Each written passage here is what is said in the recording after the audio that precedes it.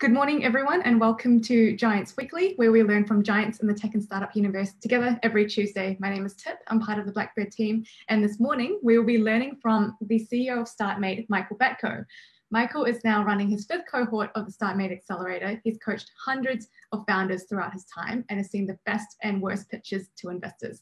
Before Startmate, Michael ran operations at marketplace startup Expert 360, where he helped raise a Series B from Airtree Ventures.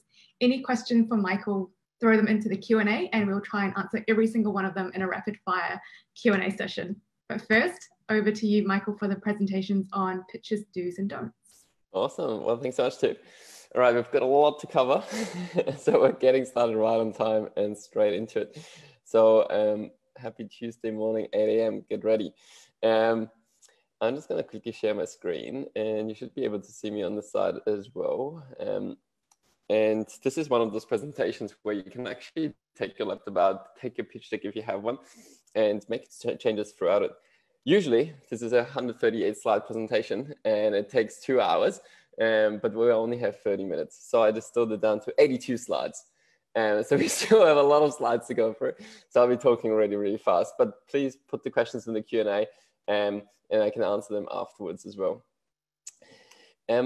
The whole goal for the session is for me to give you an actionable framework for a better pitch deck and with really actionable examples. And the whole result should be that you have 200% conversion on your coffee meetings. So if you get 3 conversations, you should be able to then increase it by 200% after the next 30 minutes. So hope you get a lot out of it. I'm going to actually start with a disclaimer just because you can see so many opinions online and there's so many different and so much advice out there and so much conflicting advice as well. Lots of people will disagree with me on this one and this is just what I've seen. So I 100% just take what's relevant to you and discard all the rest. All right. I'm actually going to start with a little bit about fundraising before we go into the pitch deck itself, just to explain where in the journey I'm actually even talking about. And just to even set expectations, pitching, partners in the VC fund see about 1,000 pitch decks every single year. And so that's a lot of pitch decks. The crazy thing about partners in the VC though, is that each partner makes roughly 1, 2 or 3 investments per year, right? So and that's just to set your expectations on how polished that pitch deck has to be. You want to be 1 out of those 1,000 pitch decks they see. To be fair, partners see actually after seeing a pitch deck, they still meet more than 1 or 2 founders, but you actually want to be aiming to be like the top 1, 2 or 3 spots, which they see this entire year. And this is the reason when we're talking about all of those pitch decks. The journey of raising money is a 6-month full-time job, and lots of founders don't believe me. We've seen it so often in Startmate, and in hindsight, founders always tell us, "Oh my God, it was a very long journey. It was super time intensive," and you see once you get there. But I always recommend only one founder, the CEO, usually to go through the fundraising journey. All of those pretty colors in here, those are the different stages. So just to walk you through how it usually works is you've got roughly a month of preparation, which is getting the pitch deck ready and getting a target list of investors who you're going to be talking to. So you're already in the perfect place. In the next 30 minutes, you're basically taking this 1 month and shortening it to possibly a week, which is going to be super useful. The second stage is after sending out all your pitch decks, you ideally have 40 to 100 investor meetings. So those are coffee conversations. They usually go from one coffee conversation to the next one. You build up relationships. Ideally, you build up those relationships over months and years. Often people start fundraising a bit too late as well. And this is basically relationship building. And after one of those coffee chats, if a VC fund likes to progress you to the next stage, it's what we call a partner meeting. At the partner meeting, you've got usually all the partners sitting on the table giving, and you pitch for 45 minutes to 60 minutes, and they ask you lots of questions. It's a very casual conversation, but it's kind of like one of the final stages of the fundraising process, after which it's only really a term sheet, which you receive from a VC, the final documents, which is the due diligence, and wire the money. And then the money actually sits in your bank account. So this is a 6-month journey, and it can take a very long time. The reason why I'm telling you all of this is because, number one, building your company is actually most important thing. It's a really long journey, and this is actually what you should be focused on. Fundraising is kind of the step in between. If you want to raise from venture capital, if it is the right fit for you, it's not the right fit for everybody. But once you have raised from venture capital, usually then companies kind of raise every 1.5 years, 1.5 to 2 years roughly. But yeah, building the company is actually the important part, and fundraising is really just there to fuel the tank, to make you go just as fast as a rocket ship. It's for companies which grow insanely fast. But yeah, the reason why I'm really telling you all this is because of pitch decks. So there are 2 types of pitch decks. So as you just saw the journey, there's the marketing deck and there's the board deck. And the board deck itself is kind of like a 30 to 40 slide deck with lots of appendix. You present it in front of the partners, as I just mentioned, at a later stage of the process. And partners just ask you lots of questions. What we're talking about today is the marketing deck. The marketing deck is what helps you get from the preparation stage to those 40 to 100 investor meetings. And I just want to set expectations. This is the deck itself we're talking about. We're not talking about the partner kind of board deck later. The whole idea of the pitch deck is to help you meet the people who will fund you. That's the goal of it. And wow, I did cut the slides down, so I'm going straight into it now again. So with the marketing deck, super high level, what does it look like? It's 8 to 10 slides, very short. And most of you are going to hate me for saying that, because most of you probably have 30 or 40 slides already. So you're just going to have to cut that down. The other thing is usually pitch decks are reviewed in 20 seconds or less. So it's similar to when you're recruiting and you look at lots and lots of CVs. People skim through that and make a decision pretty fast. If it's worth meeting for 30 minutes, it's only a 30-minute meeting afterwards, and the decision can be made very quickly. So you want to capture people's imagination within 20 seconds or less. The other thing is you always send it via email. So if you send it via email, always send it as a PDF. Never send it as a Keynote or PowerPoint, because it always distorts the formats. It doesn't look as nice. And when you send it via email as a PDF, everybody always scans it in preview mode. People don't ever download your pitch deck and put it on their desktop or in a folder. It's always, when I say always, again, like this is just from my own experience, but like people just click on it in an email and just scroll through it. So let's see what it looks like. So this is an example of Propeller. Propeller's pitch deck. You can see on the side there an inbox, and it just like straight from the inbox, there's like a little attachment, and you just click on the attachment, it just opens up like that, and you just scroll through the deck. And this is also the reason why it should be as a PDF.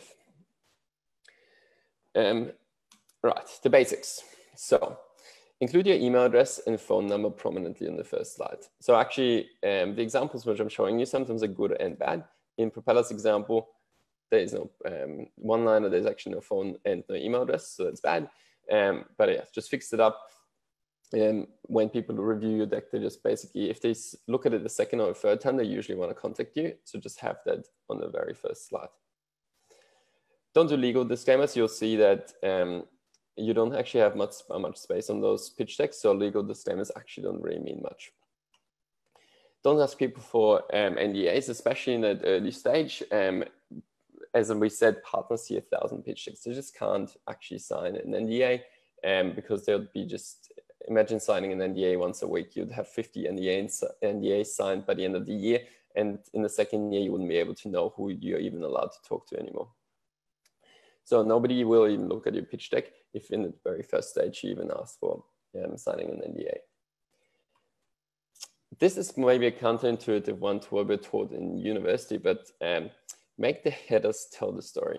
So rather than having like the team, the problem, the solution up there in the header, and then all the description at the bottom, actually make the header itself be the summary of what we should be able to take away from the slide.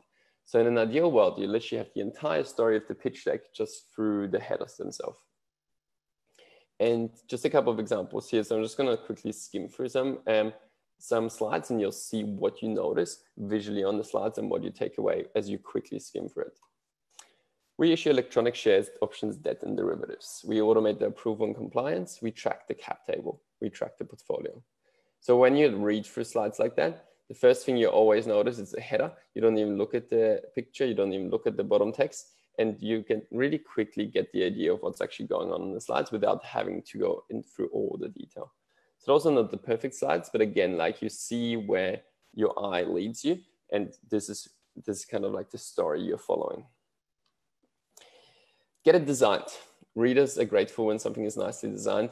That doesn't mean you have to pay somebody. If you're great at designing, if you're good at just making it beautiful, totally do that as well. But actually spend the time and make it beautiful. Because readers are grateful when something is nicely designed, which means if they're grateful, they're also more likely to read it. If they're more likely to read it, they're also more likely to meet you. And if they're more likely to meet you, they're also more likely to fund you. Because what we actually care about is getting that meeting, right? This pitch deck is literally just there to get you the meeting. Use numbers, not adjectives. So this is one where you can literally skim through the entire deck and search for every single adjective you use, because we have very fast growth or very high user numbers. Just doesn't really mean anything. Always substitute numbers with adjectives, even if they're small numbers, like they're still way more useful, and just actually help you, help the reader calibrate what stage you're at as well. Infographics should simplify, not confuse. Infographics should always make things really easy to understand. Usually, infographics, as we mentioned, you only have 20 seconds on that slide. They often get a little bit confusing. So just really simplified. Pictures, great. I would actually take infographics completely out. Check your spelling, absolute basic. Always do that. It is, yeah. If you don't put enough time and effort into your pitch deck, then the reader can wonder what else are you not putting enough time into in your business itself. This is another one which you're going to hate me for, which is no more than 20 words per slide. Ideally, what you want to do is just really simplify it, concisely, have one message on each slide, have no more than like 3 key takeaways in every single slide. And ideally they're summarized in like pictures and 20 words per slide. People are skimming it. You don't want to explain your entire business model. And this is probably the most crucial part. You don't want to explain your entire business on 10 slides because you physically can't. But what you want to do is raise enough interest for people to give you 30 minutes of the time after reading this pitch deck. That's what you want to do. And so you want to raise enough interest for people to meet you. And nail the first slide. So we're 12 minutes in, great. So I'll spend another 10 minutes on this and I'll walk you through each slide and just give you a very high level, and then we can dive into some questions. What does nailing a first slide mean? Super simple, and just keep it very simple, is logo, contact details, and one-liner. So that's your company logo, as you can see here. You've got email address, telephone number, and your one-liner. This really easy, understandable thing which people can take away. Usually at this stage, I do a workshop in the pitch deck coaching I usually do, which is the test you want to do is you can walk up to some random person on the street, tell them your one-liner, and they can tell you what you do and whose problem you're solving afterwards. That's what you want to aim for. And often we do this exercise and between all the founders, and it's always like that you tell somebody their one-liner and they actually don't even understand what you're talking about. So it is 100% worth refining that one-liner, because you are basically using it probably 20 to 50 times a day. So spend the time to get it right. An example here, Airbnb, book rooms with locals rather than hotels. Very simple. Back then, marketplaces weren't even things, they couldn't even use the term, but explained it in very simple terms. Because the marketing deck, those 10 slides are really one test of, are you a captivating storyteller? And the whole point of it is because captivating storytellers, if you can get people excited about what you do, you will be able to get the best employees on board. Those employees will be able to pull in the best customers on board. And again, by storytelling those with lots of customers, you'll be able to fundraise much easier. Fundraising is never the end goal of any journey. It should never be your goal in the first place. It should always be happy customers. So yeah, captivating storytelling is really important, and that one-liner is just a really basic tool to get that right. Right, we've got the first slide. What are the 3 most important slides of your deck?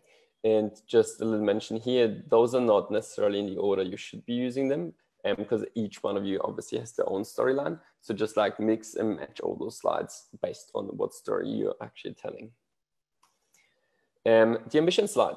The ambition slide is usually a mission or vision statement, and it ideally also captures what you do. It is really important that, that there is kind of like what we call a life's mission, which you work on, something bigger that you actually want to change in the world, some bigger problem which you're describing, which just needs fixing.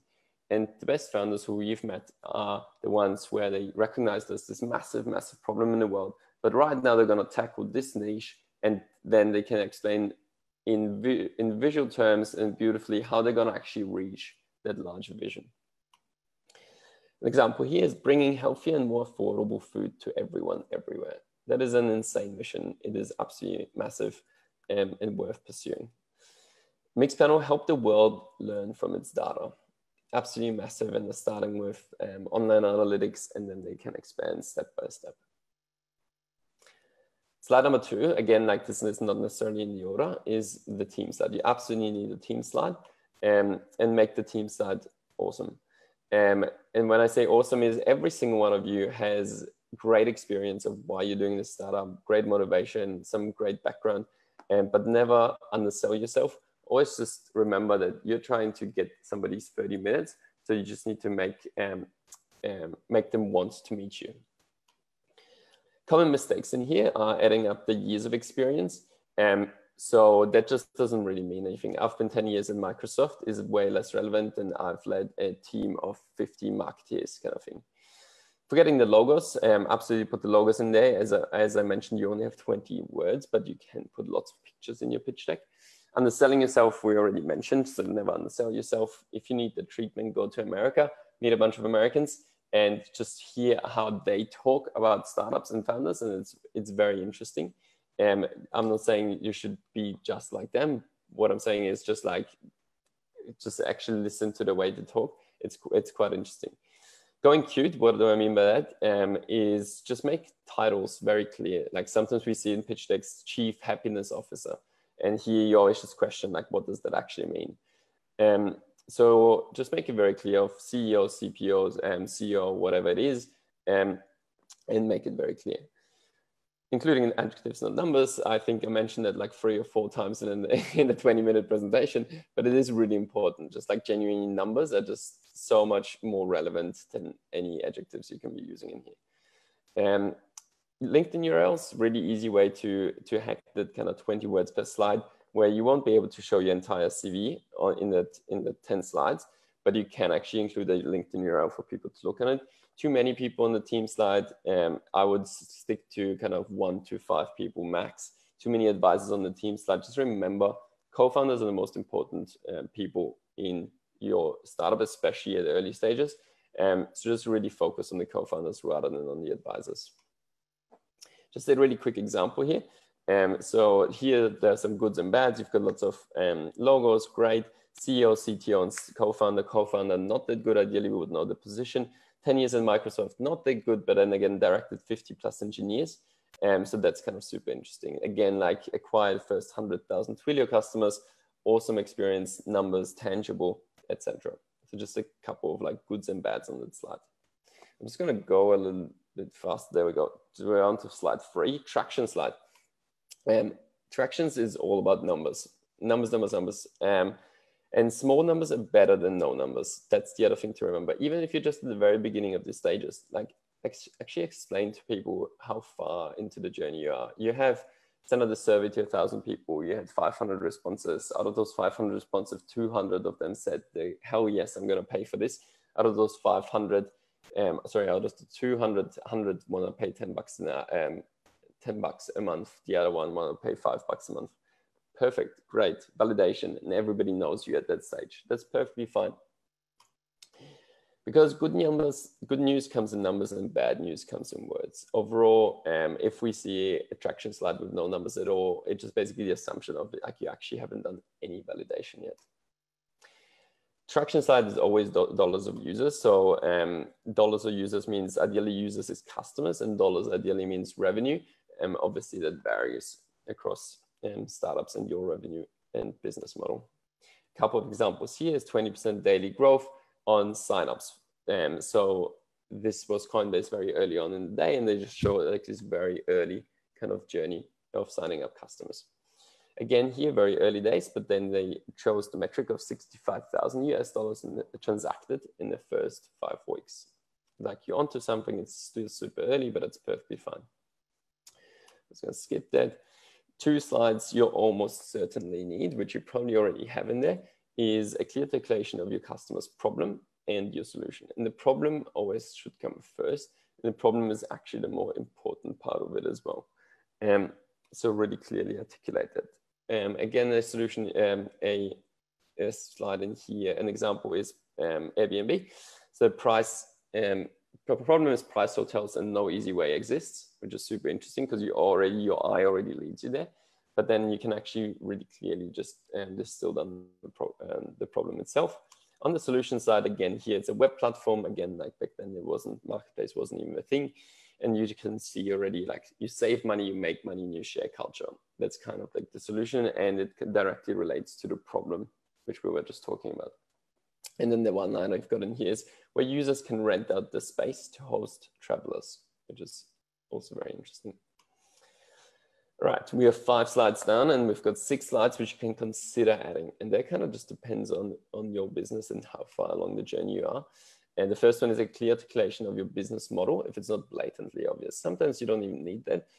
Often you still want to clarify how much are you charging, what tiers do you have, just make it very simple. Often people have a mix of software, hardware, and different types of business models. Just choose one, which is the one you want to go with in the future, and just don't overcomplicate it. And you can always explain all the intricacies of that in your 30-minute conversation after somebody has read your pitch deck.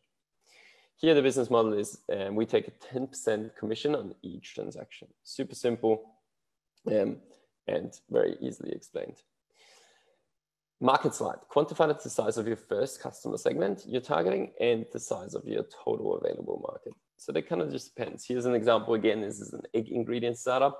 It is a $6 billion opportunity for egg ingredients themselves. But then if they want to expand into all other core products like mayo, scrambled eggs, and cookie dough, it is a $55 billion market, right? So you just kind of want to go into who are you initially serving, and what is the bigger vision?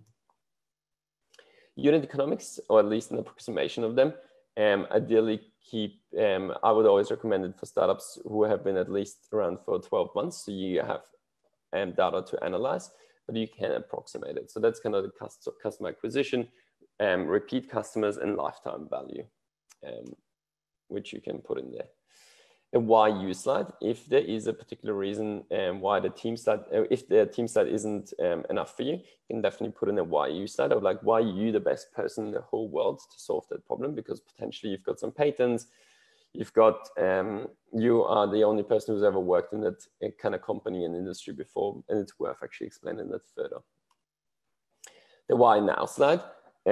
So this is kind of really interesting, especially with the economy shifting and changing. Why is now the best time in history to invest in a business like you? And it's really interesting to give that some thought of why that might be the case.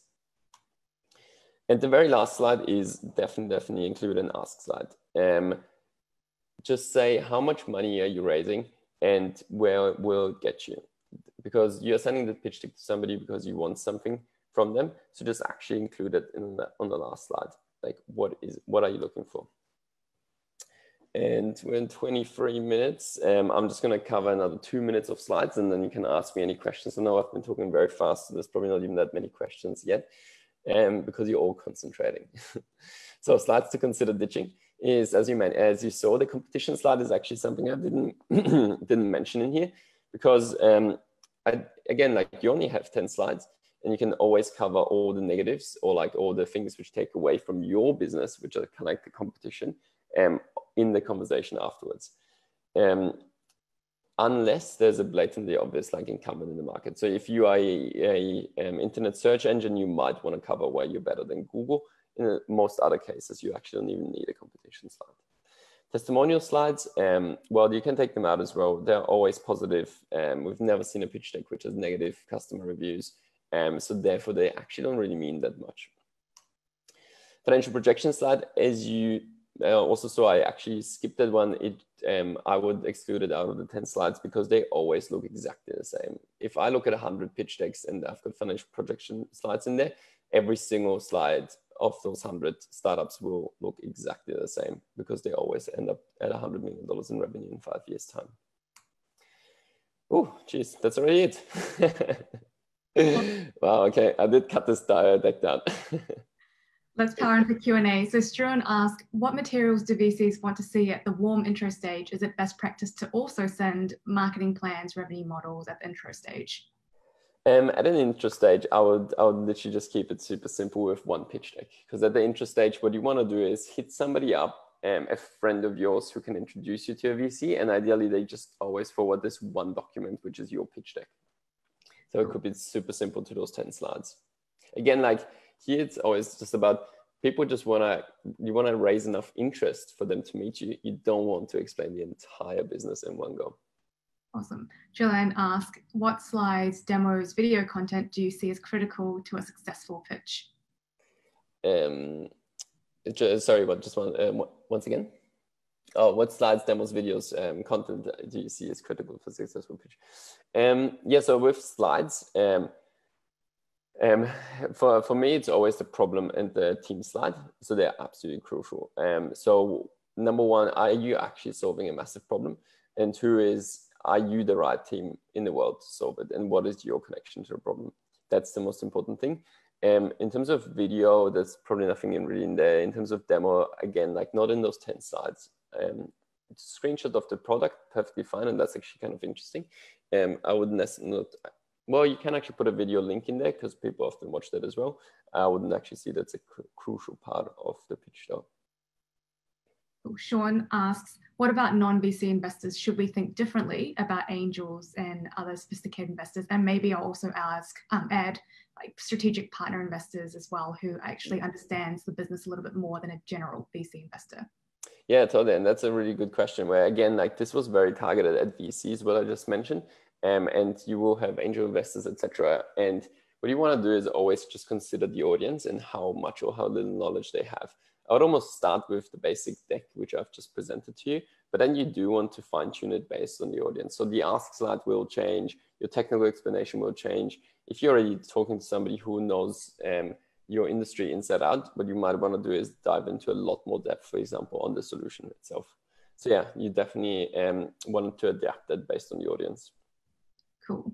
I'll move on to some of my questions. What's the best pitch you've seen at Startmate Demo Day, and what's made it the best?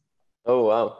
Startmate Demo Day, I mean, that's a slightly different types of pitching to a pitch deck itself, but it's the best one you can watch is probably if you Google Startmate Demo Day and Muso app or a marketplace for musicians. There was in our Sydney 19 cohort now a year and a half ago. Those guys did an absolutely incredible job in pitching itself. And there was a matter of number one, traction. They really highlighted as part of the deck how fast they've been growing in even just 6 weeks. And the second part of it is an absolutely incredible delivery of presentation style itself. So just again, listen to Jeremiah in the pitch. He's a real estate salesman, so it definitely helps. Awesome. Can you give an example of a strong and well thought out ask at the end of a pitch deck? Yeah. Well, a couple of tips here on the ask side, but just one, you want to always mention like how much money are you raising so people know the size of the run.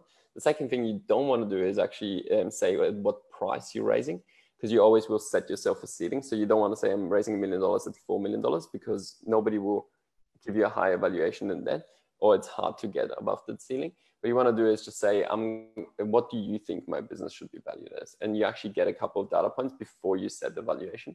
A strong ask is one where you can then where you can say, what are you going to achieve with that money? If I'm going to raise $1 million, not only who am I going to hire and what I'm going to spend the money on, but what will it unlock me in the business to do? We call it unit of progress, but like, what is that unit of progress? What is that next stage of your business that you can take the business to? And that's really interesting.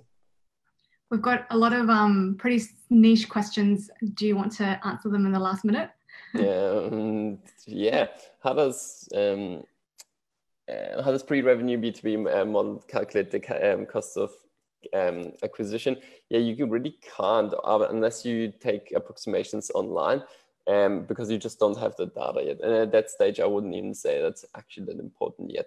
What advice if you're an early stage company looking for seed money with 1 to 2 people? With 1 to 2 people, my advice is really just have one person focus on the fundraising, the other person 100% focus on the business, and you only pull in that person whenever they need them. You don't want to be wasting both people's time just on fundraising. That would be my advice there. Should you pay out the percentage of stock with a payment plus fee for attracting investment from an intermediary? This adds up and seems to be common.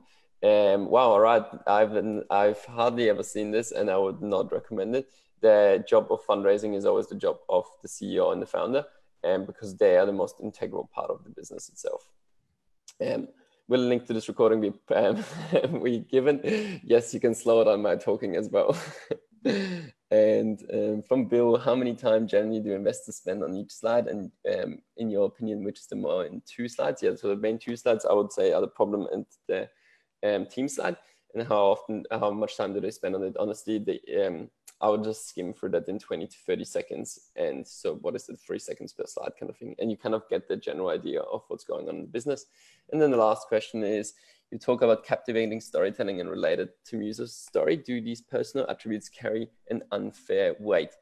Well, yeah, they do, which is kind of what, for example, Melanie Perkins does at Canva. She just able to captivate people in her huge mission and vision. And this is why she's got a billion-dollar company now with hundreds of employees, because she can actually get people excited about what she does. And it is an unfair advantage, but it is such an awesome advantage to have. Awesome. We are now past half past. Thanks so much, Michael, for an awesome pitch coaching session. We now know the importance of pitching and storytelling. So next week, we're going to take it a level deeper and learn about how we can craft our story. And as Michael mentioned, as a founder, you'll be repeating your story over and over again, whether it's to investors, potential hires, PR customers. So storytelling is a magnet to get the right people on board. So make sure you join us next week for storytelling with Kate Dinan, who's the founder and CEO of Character, who will be interviewed by our wonderful head of community, Danny Pincus. Thanks so much for joining this Tuesday, and we'll see you next time. Thanks so much. Right. See ya. Bye.